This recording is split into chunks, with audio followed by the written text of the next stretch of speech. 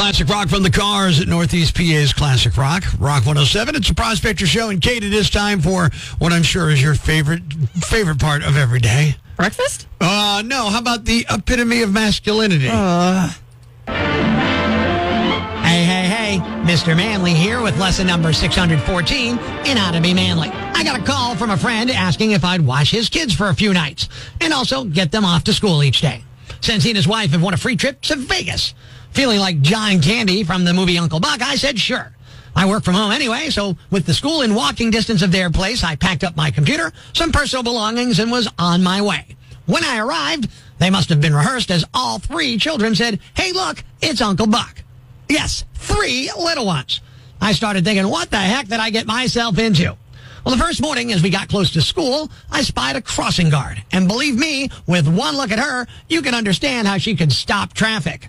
She was a real head snapper, dressed in school colors and greeting everyone. She said hi to me and said, "I'm crossing guard safety." I replied, "Really? How about later you show me your safety switch?" She said, "You're funny." Well, my last day of taking care of the kids and flirting with the crossing guard came, and it seemed to be reciprocated, so I thought I'd ask her out. I said, "Crossing guard safety, this is my last day of children duty, which means I'm on duty for other activities. Would you like to meet me for dinner and drinks later?" She said, okay, and we made a plan to meet that night. She walked in looking beautiful. She told me her real name was Sandy. I said, "I feel like I already know you, but I've been wondering why you wanted to be a crossing guard." She told me it takes me back to being a little girl when I enjoyed the swing set, the slide, and the teeter-totter. But now I'm too big. I thought to myself, I'll take Sandy back to the playground tonight, but do so in a manly manner. If you ever find yourself in a similar situation, follow along in your manly manual, page number 614, and repeat after me. Number 1, you missed the swing set? Here, check out this swing. It comes with its own set.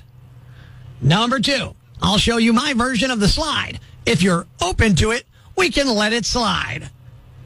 Number 3, tonight, let's play teeter-totter. We can go up and down all night long. Soon after, as Sandy slides in and delivers a blow to your swing set, which makes your teeter no longer totter, you'll realize just what kind of man you really are. Until next time, this is Mr. Manley saying be manly and good day. You can still reach out and touch someone.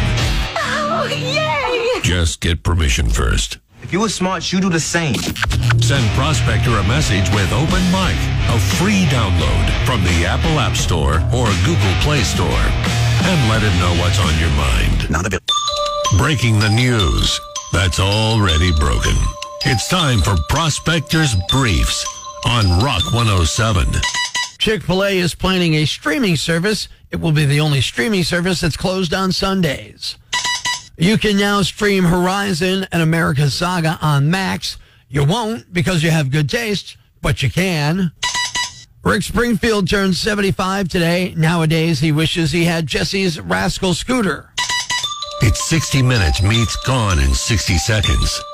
Tune in Monday for Prospector's Briefs on Rock 107. Some things are just too scary for kids, or adults. Good morning. It's the Prospector Show on Rock 107. And Kate, have you seen Alien? Is it Romulus yet? Have you seen that? I have not seen it yet. I'm going to see it. I'm going to be brave. I'm going to go see it. So why have you not seen it? Because it's terrifying. Aha! Too scared. I'm too scared. All right, look, I get it. I'm scared of most horror movie commercials. Sometimes just seeing the posters in the theater when you walk by, I can't even look at that. But did you see the original Alien movie? Oh, of course. How old a person were you when you saw that movie? Probably a teenager. Teenager, okay. Yes, teenager. So Alien Romulus topped the box office in its opening weekend. Huge movie, massive. It was a blockbuster in June. Just a head up, not for kids. No.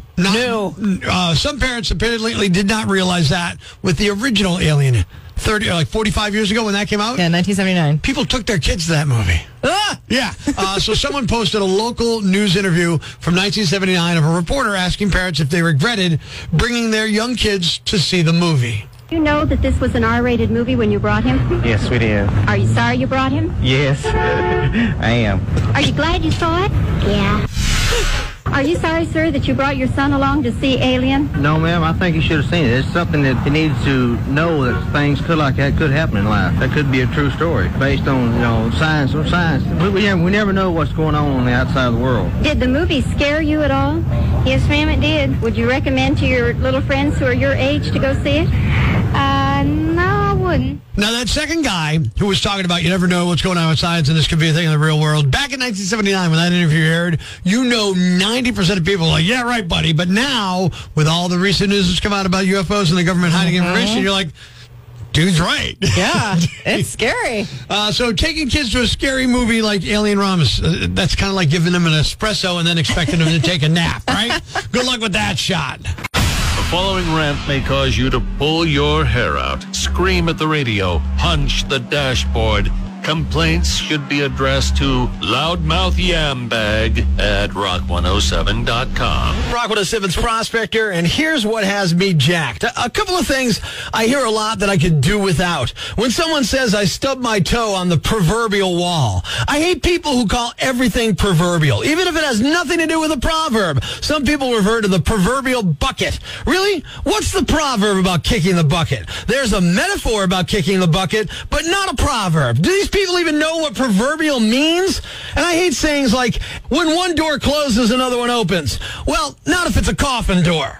All right, on to one of my favorite topics, driving. I live right by a four-way stop sign, and let me tell you, this sign might just as well not exist at any of these corners. No one bothers to slow down, much less stop at the signs. I can't tell you how many times some soccer mom in a rush almost plows right into me as I'm trying to get in my car. Why? Because she's in such a hurry that she Hollywood stops at the sign and never bothers to see me opening my door. Now, invariably, these idiots look at me like I did something wrong. Look, stop means the cessation of all momentum, not slow it down to 10 miles an hour and hope for the best. These jackals are all thinking, hey, it's a four-way. The rest of them will stop. I can keep going. I'm waiting. No, wait, scratch that. I'm hoping to see a nice four-way collision of rushing jerk sticks trying to get to work on time because God forbid they don't hit the snooze button 3 or 4 times. That'll slow you down, yam bags. I'm Prospector. I'm for the people. Who's with me? I gotta go crazy. Ever see the crazy guy screaming at the wall outside the Times building? Where does this rage come from, my son? Tweet us with hashtag #IFoundProspector and we'll come and get him. Prospector, mornings on Rock 107. Life's pretty tough right now. There's plenty of bad news, but it's not all bad.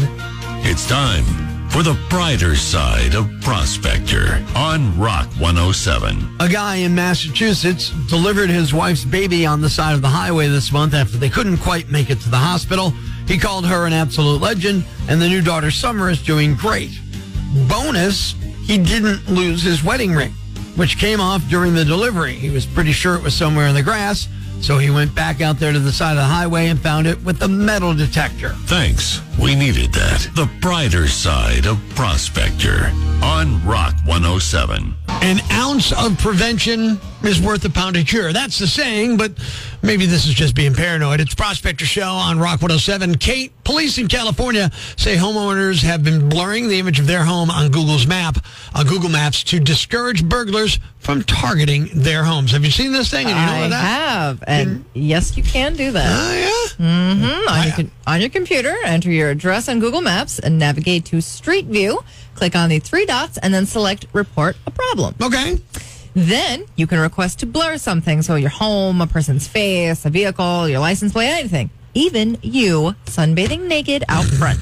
Why would you want to do that? But it does not work on your phone. It's not a mobile thing. So when you say it doesn't work on the phone, you mean you can't blur it on the phone, but it doesn't mean it's, like, if you blur it, it'll still show up blurred on the mobile app. Yes. Yeah, that I know because I checked. I went and looked because years ago I blurred my house. So I'm just going to, there's the neighborhood, and you'll see, look, blur. Oh, check that out. Yeah, so it's all blurred out. I didn't do it for any of those reasons. Google will already blur things like faces, license plates, anyway, that's automated, so they could miss something. Yeah. That's kind of why I went at it and did that there. I had no idea. I wasn't worried about burglary. There ain't nothing in my house to steal. Yeah, I knew that they had an algorithm that did the license plates. Right.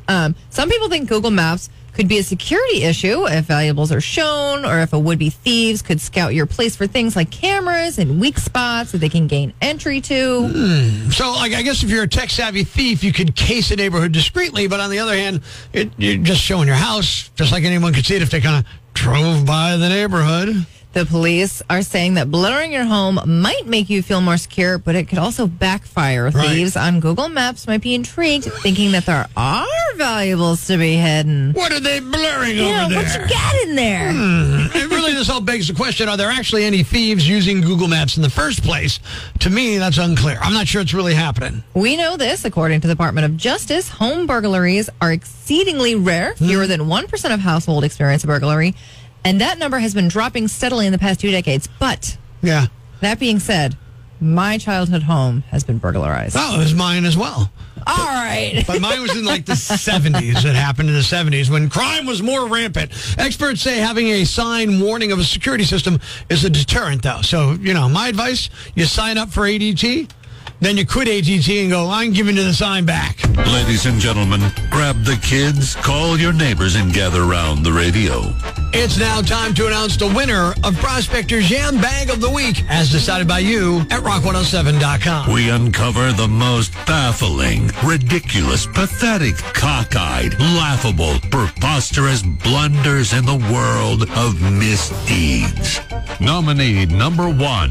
When you say you've had an explosive event in the bathroom, you usually don't mean an actual blast.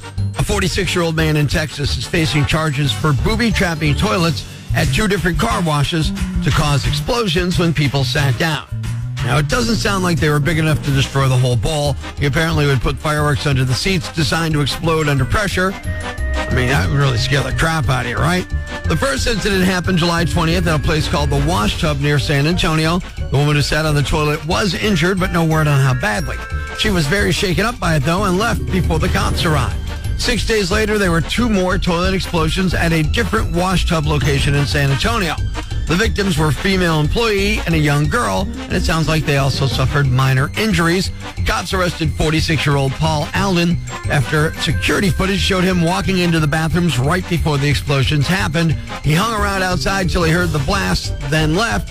Turns out he's a frequent customer and even used his membership cards on the days it happened. He's facing charges for arson, causing reckless damage or bodily injury. Nominee number 2. Okay, it's clear this guy wasn't working at a Genius Bar. An employee at a phone repair store in Oklahoma City was arrested earlier this month after he sent himself an explicit video from a female customer's phone while he was supposed to be fixing it. I guess he thought he could get away with it by just texting it to his phone number, but he was caught before he even got back to his phone. The woman was using her computer while the phone was being fixed, and it was synced with her phone. She saw a notification that a text had been sent from her number to an unknown number. The message was the naughty video, a video that she kept in a locked photo album, so she immediately knew that he had accessed it and then sent it. Also, the phone number it sent to was the same one that was on the guy's business card he'd given her.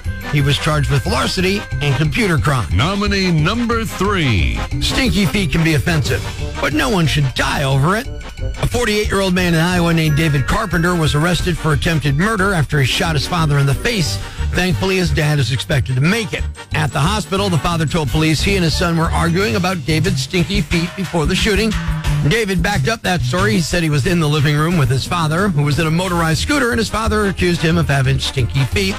That ignited a larger heated argument, and at some point, David went to another room to get a gun, came back and pointed it at his father's face, but he says he accidentally pulled the trigger.